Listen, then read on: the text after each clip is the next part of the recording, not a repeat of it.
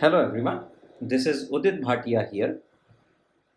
I have been receiving multiple questions regarding our upcoming course on networks and complex systems, so I thought it would be a good idea to have this virtual interaction to understand what we are going to cover and what would be our course structure for this exciting course on networks and complex systems.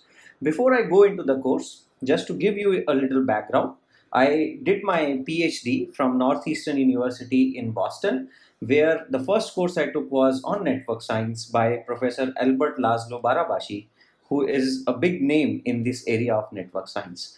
So that particular course had a long lasting impact on my experiment design, the way I started thinking about research, and has been guiding my research even today.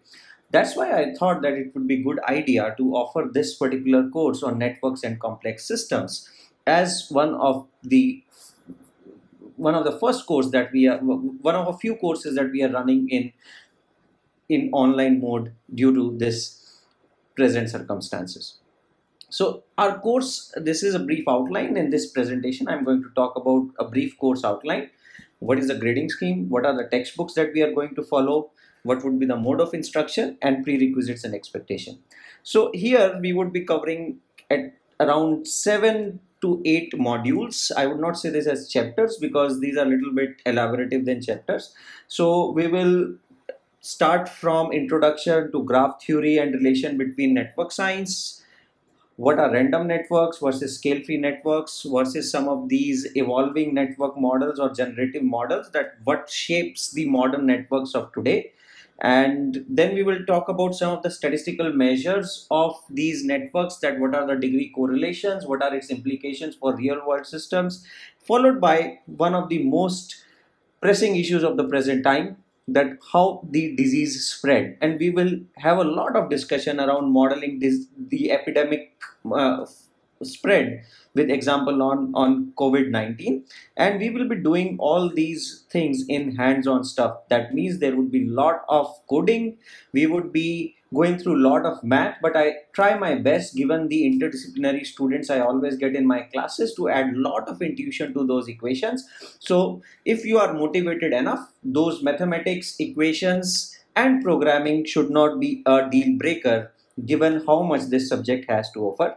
Finally, we will have a network invited talk by one of the renowned scientists in the field of network science, and we will hear from their experience how they have used network science to transform certain aspects of the field in which they are working. Coming to grading, we will have 40% in assignments, and in this assignment we will also cover something called as fast assignments. So fast assignments are timed assignments, which you can also think like a quiz that you would be supposed to turn in next few hours, and within each video I will announce a fast assignment, and you are supposed to return in that particular assignment within next 12 or 24 hours, depending upon the complexity, which would be declared whenever that assignment is posted. What that means, that you have to be very sincere while watching the videos, going through those videos. You may not have much of a luxury to do a fast skip, because you might actually overstep an assignment which may be embedded in any of these videos. Then we will have normal assignments. Normal assignments would be mix of mathematical derivations, some theoretical concepts, as well as programming and network visualization, that we will primarily do in Gephi, or some people call it Gephi, and Network X, which is a Python based module. Then there would be a major component of class projects. So these would be individual projects, and in special cases I can consider the demand I can consider a group of two.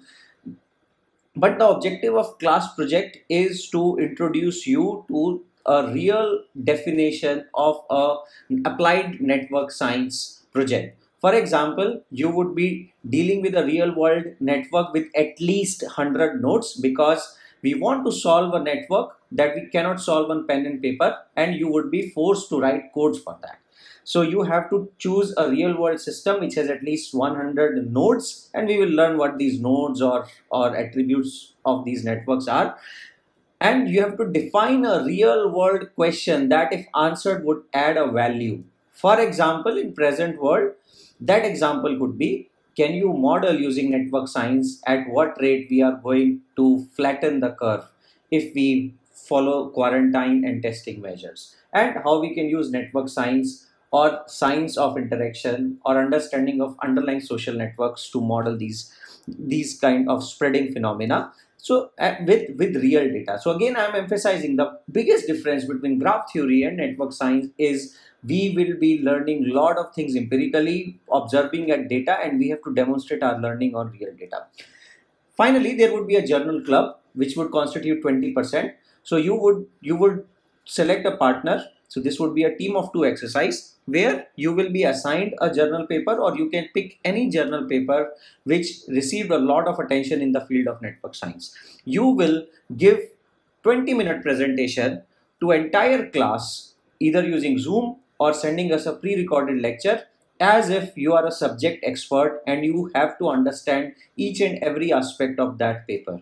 Once you understand each and every aspect of that paper, that means the audience would be free to ask you any kind of questions, and you should present an honest defense that what are the findings, what are the limitations, and what is the best answer you can give to the questions that have been asked to you. So journal club would primarily be evaluated based on how critically you examine a subject, how well prepared you are, and how efficiently you work in teams to demonstrate that you can explain a topic that is out of your comfort zone with ease. So we will have these journal clubs in later half of the class once you are familiar with terminologies, and you should be able to navigate through these research papers with relative ease. Also, we are very strict about submission policies, and you are not supposed to copy, cheat, or submit others' work as your own work. You are, of course, free to collaborate. You are free to go out to your friends, learn coding from that, but any form of cheating would not be tolerated. We would be using a textbook written by Professor Albert Laszlo Barabashi on network science. It is available freely, and I will post link to the book in description.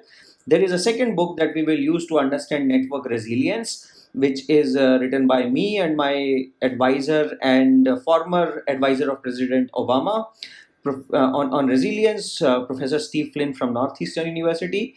I will make relevant chapters available as and when required. So we will also learn Python, Gephi, and we will use NetworkX and Snap for network analysis for large systems. And I will expose you to some tutorials if you are not familiar with Python, Gephi, and NetworkX and Snap would be taught from scratch.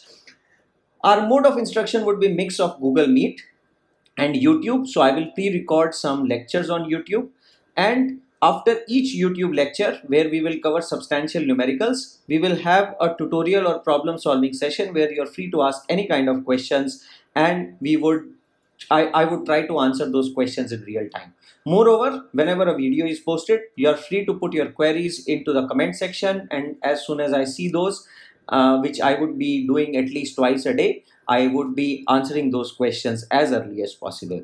There would be office hours on appointment basis. So this is to make sure that you are fine with learning pace. And if you have any suggestions, please do not hesitate to reach me out, because corrective feedback always helps us to streamline the course in right direction. For now, we will keep Mondays and Wednesdays 4 to 5:30 p.m. reserved for our Google Meet interactions and problem solving sessions. But if any other time is more convenient for entire class, we will be open to change it. Coming to the prerequisites, we would require some basic understanding of linear algebra. That is, we would be working a lot with matrices, adjacency metrics to be specific, but you should know how to add the matrix, how to multiply a matrix, what are eigenvalues, what are eigenvectors, and what role do they play in classical algebra. So, but again, nothing to worry. We will try to clear these concepts as we move forward. And you should have some idea of probability and statistics, that what is a probability distribution, what is a continuous variable, what is a discrete variable. There are great resources available on YouTube and basic statistical textbooks, and having introductory readings of those materials would be good enough for this course. However, you would see that after chapter 3, our mathematical analysis will get a little bit complicated, but rest assured, if you are following these lectures, you would be fine. Finally, the biggest motivation is we need to have a lot of motivation to learn new things, because network science is amalgamation of different disciplines coming together. So we will speak a language of computer science, sometimes we will talk like a biologist, and sometimes we will speak a language of a civil engineer. So combining all these things in a unified framework would require you to step out of comfort zone. Some things may be pretty easy for you if you are from one specific discipline. That is, for a computer science student, understanding concepts of graph theory may be easier. However, he or she may have to expend some extra hour in understanding what it means for real world transportation networks. And vice versa for civil engineering students who may have some problem with programming but would have strong contextual understanding why this particular topic is being taught. So it would require you to have some patience, understand, internalize, and apply those concepts on real data.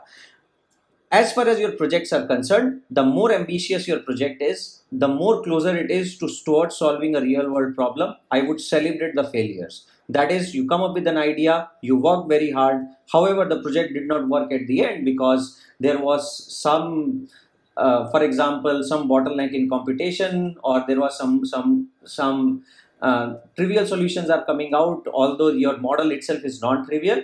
Those particular instances would be taken care of. So I urge you that you should define a really strong problem statement to work on. You don't necessarily have to think everything from method side, that every research is not just innovation in method. Sometimes a simple method can give highly valuable insights, and that should be the focus when you define a problem. My expectations, as I said, I expect that we will learn and try a lot of new things. We are teaching this particular course in a special mode, so we will try to adapt as we progress. And as I mentioned, this is an applied course, so you are expected to solve a real world problem. Again, I emphasize and I would highlight here that we are interested to solve a real world problem. Right now, COVID-19 has presented unprecedented challenges to entire humanity and across the globe. So what can be a better tool than network science? So it would be good if you can align your projects towards these topical problems, and let us try to build a product out of this class. Thank you, and feel free to reach me out on my email, which is shown here, and I look forward to have you in